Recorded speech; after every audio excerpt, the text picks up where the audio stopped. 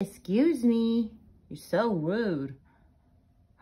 Anywho, do a little quick video on the Great Spiritual Awakening that's been going on forever that I didn't really know about, but here I am. Truth looks like, because I grew up Christian, and Jesus Christ died on the cross for our sins. Hey, buddy, thank you so much. But, yeah, it looks like these religions have really, really been lying to keep everybody fighting and to keep everybody blind. So all of these law of one people, in a nutshell, I feel like a grand, hey, this actually happens to people. The things that these people over here are talking about, they're not wrong. I remember way too much as well. And over there is where to look for some more information. But who is God? Source God. We all started so long ago as a collective conscious, and where do we find God is literally inside of us. We find God when we do the shadow work inside of our minds and understand that all of these religions who are propping up creator gods are keeping us distracted from the truth that we are all a part of God, and we are never going to find him in a church. What is the devil? The devil is factions of these creator gods like Baal, like Pan out here now, hiding behind this name. Who is Lucifer? Lucifer, these Bible stories, I can't believe what happened to that Bible. I can't believe how much this cabal and these, the Illuminati guys is so bad. It's so dangerous. They've literally lied so bad. Lucifer is not some fallen angel. It's a faction of extraterrestrials called Luciferians. Like with Satan here. Satan is a faction called Satanes. They are all of extraterrestrial origin. All of them. Remember Thoth? Yeah. Well, if you would take Thoth and some of these other depictions of gods, and you would stick them next to what biblically accurate angels look like, they all look extraterrestrial. Yeah, that's pretty much what the true truth looks like. And when you bring up spirituality, they want to call you crazy. When they bring up the fact that we're getting bombed by UFOs, people are coming up missing. People have been coming up missing for years. Anybody, did you ever hear of Skinwalker Ranch? I think it's in Utah. Are you kidding me? There is so much information on Skinwalker Ranch alone, let alone when you Google the blip maps. All of the places around the world where ET noises and ET phenomenons have been calculated and marked on maps. Can't keep pretending like they're not there. They're literally everywhere. Some of them are working for the devil. Some of them are working for God's source. Except we're getting bombed with the bad ones right now. Because look what's happening. Throngs of people who cannot come down from their religious beliefs and look around and understand that no matter what your religious beliefs, they're giving you no answers to what the hell is going on in this world. And until you start looking into law of one and cosmic things, everything's just going to keep on not making sense. Now, it's really sad, this whole everything surrounding Jesus Christ. And general consensus is that Jesus Christ is a man who was born from two Melchizedek starseed parents of normal means. And he is a Melchizedek starseed and a really powerful force for light. And he was here trying to teach ascension and trying to teach people how to actually escape this hellhole that is Earth and go to where you think heaven is. People who want to go to heaven, well, that looks like a whole ascension process. It really looks like he's not waiting at some pearly gates to judge you for your sins. And I think that everybody should be really excited about that, because I see some serious fucking sinners out here hiding behind the fact that they believe all these things and they think that that makes them safe. I got into it with my ex because I start going through this spiritual stuff, and I kept it pretty quiet. But, you know, every once in a while I would just say I'm having some,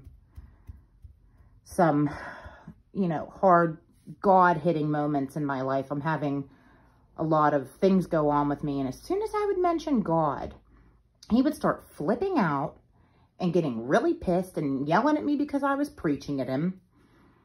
But he thinks he's safe and going to heaven because when he was young, his Catholic mom had him baptized. But he's a dark entity and doesn't know it. This shit is literally so dangerous. People running around here thinking that they're safe because they've been baptized, or they're safe because they believe this, but yet they clearly don't, because they wouldn't be doing the shit in the dark that they do in the dark if they really had Jesus Christ in their hearts like they think they do. Now, a lot of people called Jesus Jeshua 12. Jeshua 12. It's 12 because he activated 12 strands of DNA and actually became this 48-strand magnificent creature out here dropping light codes and escaping through the Ark of the Covenant and doing all of these things. But Jeshua 12 is who the spiritual community talks most about, because it was his ascension and his work that has been overshadowed here by lies. Like the Adam and Eve thing. That looks like, with all due respect, that looks like a huge lie. And me growing up, that was probably the one where I'm just like, okay, God made Eve off of a rib bone from Adam, and it was Eve's fault. She fell for the serpent's shit and bit the apple. No, looks like Eden wasn't a garden. It was a continent on somewhere, some other place. Now, if you research this, the man who ended up on the cross that we consider Jesus did some did some good work there. Looked like he was taking one for the team, I guess, to protect Jeshua 12. And there was a Jeshua 9 too. Jeshua 9 was false. And so was the one who got put up on the cross. Now, there's a lot of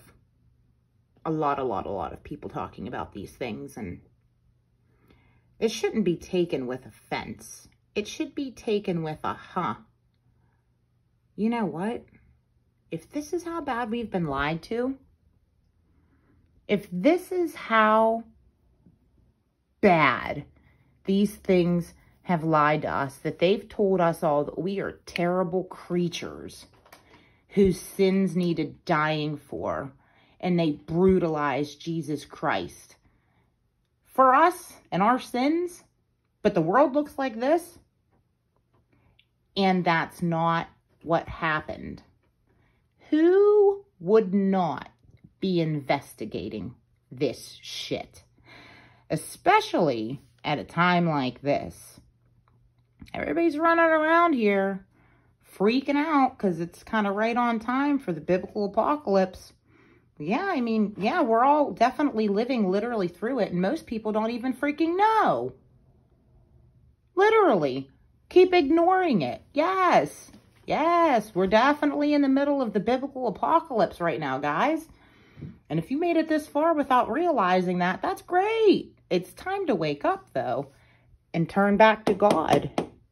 You cannot turn back to God, source, without going through your own mind and going through your own heart and seeing what the hell these people have done. We've all been living over and over again, and you can't remember when you're born here. You literally cannot remember. And you're stuck for as long as it takes for you to come down off your high horse and fact check all this. You can't descend. You can't get away from this place. They say we live 144 lifetimes in a one-time cycle here. And a lot of people have the number 1728. 1728 different lives we are all simultaneously living right now at the same exact time throughout this multiverse. Why the hell isn't this getting taken seriously? I mean, it's wild. It's literally wild. Do you know what a relief this was for me? To be able to look and go, oh my God, we are not terrible trash. Us people were not scum. We were actually made in the image of God, which is source, and it's androgynous. It's not, God's not a man. God's not a man. I'm sorry. But the God having one son who got killed for our sins because we're terrible people, guys, it gets busted up every time. These people are out here talking about this shit. And this shit gets busted up. This shit gets myth busted. And what are we supposed to do? We're supposed to wake up and remember who the hell we are. And remember, we are all part of God. And praising anything, any creator God, any single thing that these churches are telling you that you gotta praise, they're lying. They are lying. And it's really sad. These Roman Catholics, I mean, I can't even with Rome. It makes me sick. This is incredibly important. And there is so much information out there.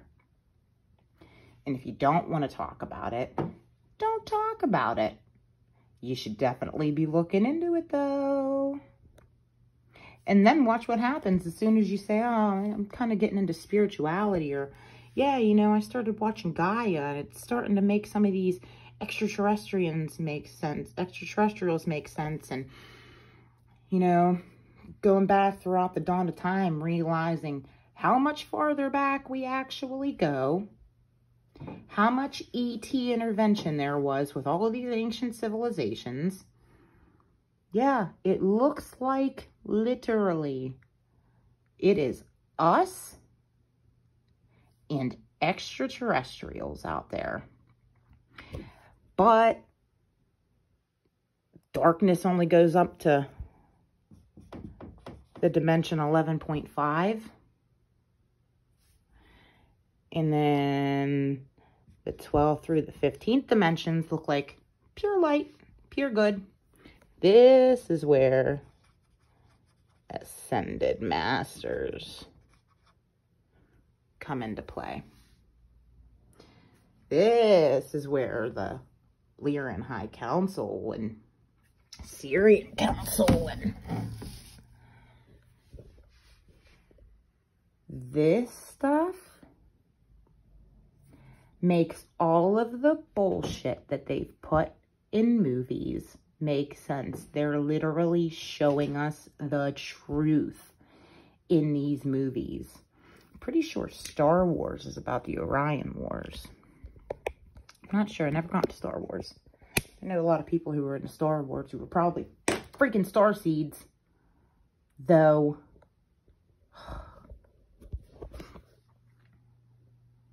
But yeah.